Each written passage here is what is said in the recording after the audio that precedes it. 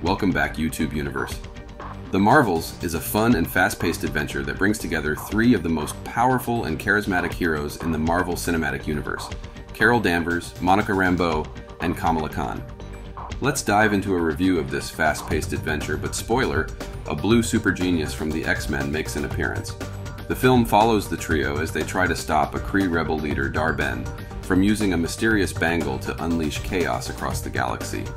Along the way, they also have to deal with the strange phenomenon of swapping places with each other every time they use their powers. The film is directed by Nia DaCosta, who brings a fresh and energetic vision to the MCU. DaCosta balances the action, humor, and emotion of the story, and showcases the distinct personalities and abilities of the three leads. The film is also the shortest in the MCU, running at only 105 minutes, which makes it a breezy and enjoyable watch. The best part of the film is the chemistry between Larson, Paris, and Vellani, who play off each other brilliantly. Larson is confident and witty as Carol, who has to face the consequences of her actions in the previous Captain Marvel film. Teyonah Parris is warm and wise as Monica, who has to cope with her new powers and her complicated relationship with her aunt. Iman Vellani is adorable and enthusiastic as Kamala, who is a huge fan of Captain Marvel and gets to live out her dream of being a superhero. The three actors have a lot of fun with their roles, and their interactions are hilarious and heartfelt.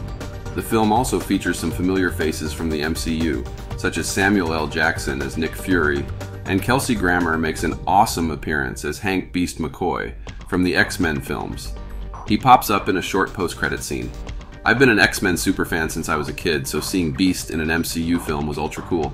The film also sets up some interesting connections and implications for the future of the MCU. The film is entertaining, but far from perfect. The plot is rather thin and predictable, and the villain isn't very memorable or menacing.